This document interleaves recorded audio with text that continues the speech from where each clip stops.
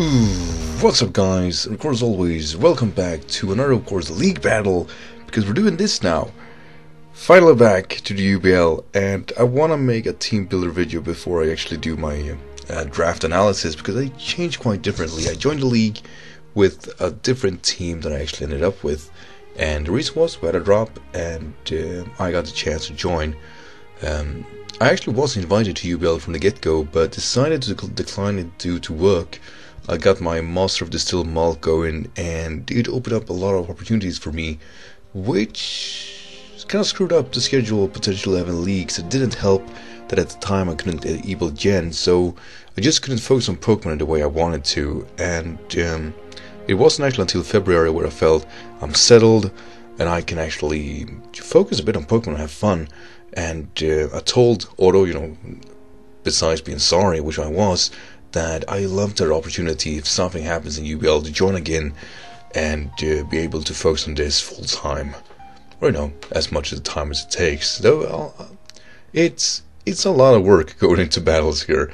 That said, we're coming against Marolt. We battled him before, and last time I battled him, it went good, but I wouldn't say it was a stellar game from my side. I remember Thunderous getting a massive momentum, and it was wrapped from there. I won't have that opportunity with the team I have now, and I have to recognize that as potential something to keep in mind.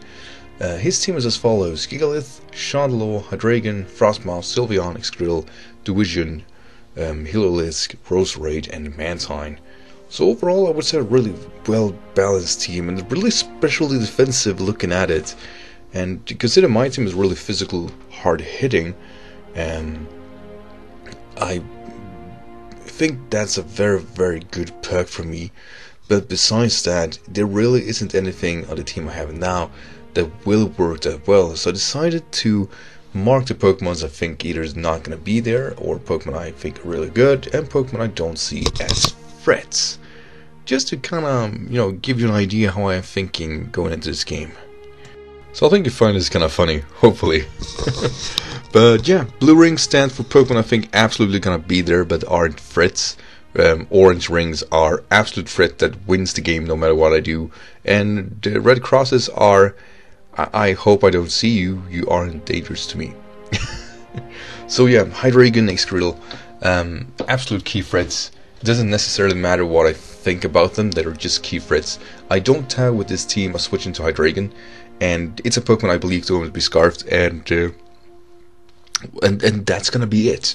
Like, there is nothing I can do naturally against this team. The team I have now has no fairy type, so HYDREIGON is free to spam whatever its main stab is, and that's really frustrating. I will showcase the team I have, but quite frankly, the changes I made, while not the best, it's gonna be, had I had this game with that team, I would have been able to kind of pinpoint issues. I can't here. An Excadrill FA1 Soul Stance in the sand, it's gonna be rough. Very few options versus that. Bronzong looks to be alright, but that's about it. And yeah, I have Bronzong on my team. Gigalith, not a threat, but it's a key member for Excadrill, and it's something I want to be able to deal with head on. I don't want that Pokemon to set up any Stealth Frogs. I think it's very dangerous. Mantine is a Pokemon that can use Hurricane, Scald, Roost. It's one of the few Pokemon that actually can Roost. It has option of recovery, and that's annoying. So I expect that Pokemon to be tough to deal with. I expect it to be Water Absorbed to be able to deal with my Lolic, which might actually be the best Pokemon against him. It actually might be the only good Pokemon against him. And Roserade can't set up hazards, and I really don't have any way of really getting hazards out the field, so anything he goes for is gonna stay. And then it's between Chandelure and Sylveon. I think Chandelure is the one that I would assume he'll bring in, but Sylveon is a nice pick in its own right, mainly for Wish passing. But also, I don't have a proper fair resist zero besides Bronzong, so, and this thing I've been still fire, so I deem it a key threat, and that's something I don't want to deal with head on. So with that said, that's Marolt's team. I expect, like I said, Gigalith, Mantine, Roserade, HYDREIGON, X-Riddle, and then it's between a toss-up between Chandler and Sylveon. So this is what I'm prepping for. I actually actively ignoring the others, because with this team I really have to be pinpointing stuff and hope things work from there, because I just don't have the matchup here. A very poor matchup in anything, and now I'm gonna tell you why. Now don't worry, the next upload will not look this poorly made, but the idea is something like this. We're gonna see the teams I'm fending off against and the Pokemon I have available for the battle. But due to, of course, this not being my original team, I don't want to waste too much time on it. I really hope you understand why. And also, I'm going to be more specific with EVs for next upcoming battles, or be more specific with the individual build. I didn't have the time to really do that, and you know, I'm sorry. It looks sloppy, and it really is sloppy. But you guys can see, most likely, my team that I got to inherit was Galarian Darmanitan, which is nice. And then Bronzong, Galvantula, Braviary, Golurk, Silgo, Marolt, Mr. Mime, Galarian Form, Surfish, and Dugtrio. Quite frankly, there are good Pokemons here, but the synergy is just not right. And that's something I really was struggling with here. And while my opponent doesn't necessarily have anything for the Galarian Darmanitan, it is whether or not I can actually exploit that in its own right, as his water type does not resist it. Frostmoth, I do believe, is the only Pokemon that could potentially come in on it, but it still dies. So it was rather easy. I had a lot of Pokemon that were you're absolutely not coming. Mr. Mime Galarian variant isn't here. Golurk isn't here at all. Excelgor isn't here. And well, that means that by taking them away, all of a sudden had my ideal Mons ready to go. Let's see. Oh, and Bravery didn't make it for obvious reason. It's kind of had a rough time here. So what I needed was a switch into Sylveon. So Bronzong made sense. And I realized, since I don't have a Pokemon that could potentially take away hazards, since I actually mentioned both Mr. Mime and Braviary, I realized I should bring hazards on my own, as the only way he can take hazards off the field is if he defogs. And Stickweb, all things considered, is kind of tough on him, as all of his Pokemon besides Mantine and HYDREIGON are grounded. So if anything, Mantine is his way of getting hazards off the field, so I should force him to do so. So Galvantula is carrying Stickweb. The only thing I was kind of wondering is whether or not I should be Sashed and or Heavy Duty Boots. You'll see when I go to the battle, but at the time I haven't decided. Either way is fine, I think, as it really isn't mattering a whole lot. Marolt, especially defensive with Flame Orb. Walls everything really. Like Rose Ray can only kill it if it doesn't go for a Leaf Storm, and that is doing roughly 70%. Besides that, there is nothing happening here. If he uses Healer List, they're gonna Mirror Coat whatever comes in. And I was called an Ice Beam. It does make for fair coverage. The damage output is just not there, but that's something to be expected. The Bronzong bring in a quick rundown really. We have Rock Slide to get away the lights off Jaraball. Jaraball does still corner right damage, and then we have Light Screen and Self Rocks. Simple set, and it's not made to last this game. The only real merit it has is that it kind of walls Sylveon, but if Sylveon isn't there, then Bronzong is kind of redundant. It's a Pokemon that really fills a void, but I mean, I guess you could take on X-Riddle to an extent, but it won't win against it, I know that. And same with Gigalith. It's Pokemon can come in on it, but Gigalith still gets to do its stuff before it switches out. And if Gigalith has smacked on Earthquake, well, that's a lost matchup. Simple as that. Surfetch, Bandit variant, Close Combat, Knockoff, Poison, Jab, and First Impression. Surfetch is a safety net, really, as it's not... It makes it here because the other ones aren't good enough to make it on their own. So Surfetch is a meaningless filler. It has its merits. First Impression and Choice Bandit First Impression do Oko HYDREIGON. Close Combat Oko's Gigalith. Close Combat Oko Chandelure, switch in on it. And yeah, nothing here besides Mantine and Roserade really want to take that close combat intuition, which I believe is not going to make it.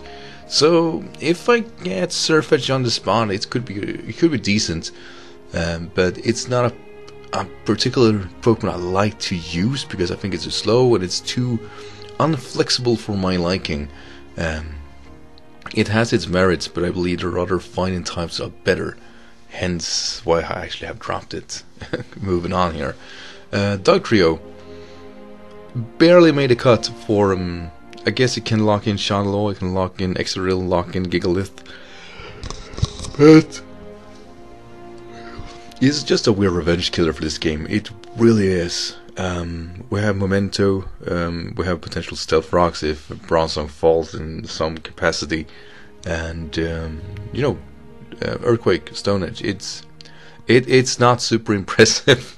And the only reason it makes it is because it's either a sack play or I can crap something. But if I do either, I guess that speaks for how well I like Dugtrio. So I'm also dropping that Pokemon in the future here, as I believe while it is a threat in its own right, it's not how I want to use a ground type. It really isn't. And of course, last Pokemon, the coup de grace de Darmanitan Galarian form. No, not really. But yeah, Darmanitan, great Pokemon here. If there's a one running theme here, it is that he doesn't have a switch into Ice type besides Frostmoth, which is not going to make it this game. Chandelure, it's... oh, I should say, I'm using Galarian Tactics Choice Band. I was considering another set and being Scarf, but quite frankly, the Pokemons that are faster than me are gonna be faster than me anyway. Hydreigon is gonna be Scarfed. It's no questions asked really, and that's the only Pokemon I think is gonna be faster than me. Extril is only faster in the sand. Hillelisk, if it makes it, which it won't, should be Scarfed also, I guess. So the way I figured, should I Scarf myself against the Pokemons that are going to be Scarfed anyway? Nah, I shouldn't. I should be Choice Banded. I should tell Marolt that, you know, you can switch if you want to, but I will kill you. You'll die, son. And that's the idea. Like, my strat here is basically, if I get Stick Web up, there is no Scarfer besides Hydreigon that's gonna outspeed me. You know what that means? It means I decide how you're gonna die, son. That's how Darmanitan works. He's the Reaper. He's the taker of souls. And I fucking hope this works. Like I said, Scarf was considered, but it just I can't make that work naturally. Stick Web will force Marolt to go for a defog if it's forced to, and lose his own hazards. If that doesn't happen, well, that's a good thing. I'm gonna get my webs up one way or another. I need them because I need to beat potential Scarfers here. And the Choice Band damage just means things gonna hurt a lot. And that's the idea. I have no intention of playing this game differently than that. So we have a Guerrilla Tactics, Banded, Beast of a Pokemon, and it's only gonna Icicle Crash. Worst case scenario is that I missed Icicle Crashes, and that's, you know, it's the whole Gen 6 Mamo situation. You don't want to see it, but you know it's always there. Darmanitan represents that, and it's gonna be rough. But yeah, I guess the only thing I fear is that, you know, I already like defined that, you know, I don't have a switch in for Hydreigon like at all. My Loda can take a hit or two, but it's not gonna win versus Hydreigon. And that's gonna suck so much. So the way I see it, the way I see it, if I don't deal with Hydreigon, I'll lose this game no matter what. But if I take out Hydreigon, there is really no reason for me of believing that Galarian Darmanitan just doesn't win on its own right. It is just about getting it in safe, as it is so frail. But I'm feeling confident in my idea, not necessarily the team itself. So we'll see what happens. With that said, I guess I'm being more lengthier than I need to. I hope you enjoyed this setup, and like I said, it's gonna be a bit more smarter designed for the next game or next upload, so stay tuned for that too. But also, of course, the game itself going up tomorrow, Wednesday, and we'll, you know, It's gonna be scary.